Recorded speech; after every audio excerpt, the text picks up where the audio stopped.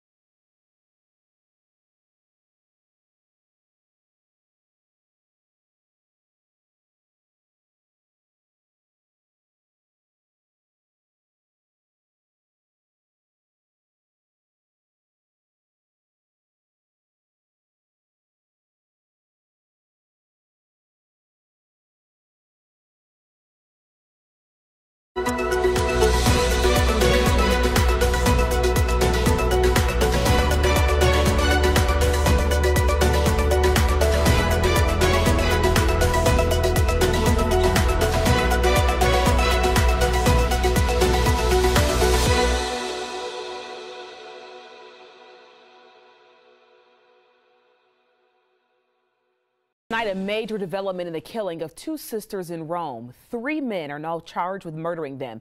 So back in May, the bodies of the 19-year-old and 31-year-old were found tossed from a bridge with bags over their heads.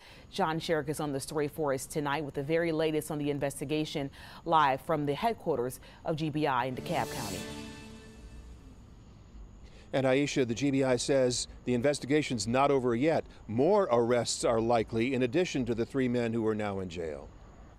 Investigators gathered in Rome to announce the 3 arrests. 3 men accused of murdering sisters Vanita Richardson and Trevena Campbell in May and tossing the women from a bridge to the banks of the Etowah River below. This has been a hideous crime in our city. Rome Police Chief Denise Downer-McKinney and GBI investigators say each of the men is facing several charges in addition to murder. 28-year-old Desmond Levanta Brown, 36-year-old Devin LaShawn Watts, and 23-year-old Christopher Ledarius Pullen. The sisters' bodies discovered under the bridge May 13th. GBI Special Agent in Charge Joe Montgomery telling us then. They had bags over their head at the time. They'd obviously been dropped from the bridge. And Vanita's car, like this one, was missing. Investigators now say they found the car. It was in the city of South Fulton. The sisters' extended families and friends grieving, unable to understand who would hurt them or why. Vanita just about to graduate from Armurchie High School, friends calling her fun-loving, humble, excited about her future. Vanita and Trevena as close as twins, always together. Trevena had had epilepsy since infancy, and Vanita watched out for her. Then, the night of May 12th, they went out in Vanita's car. Their bodies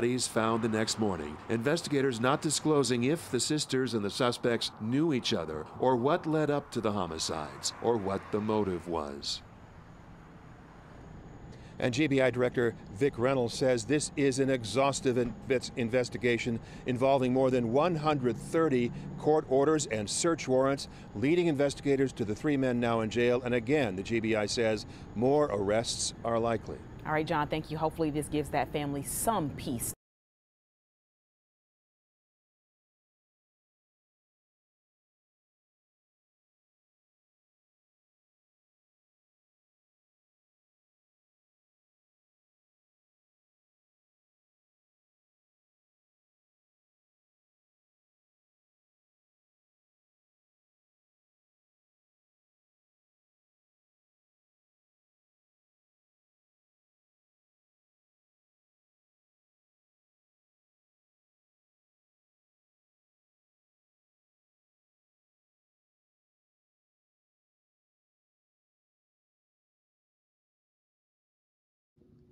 Thanks for watching.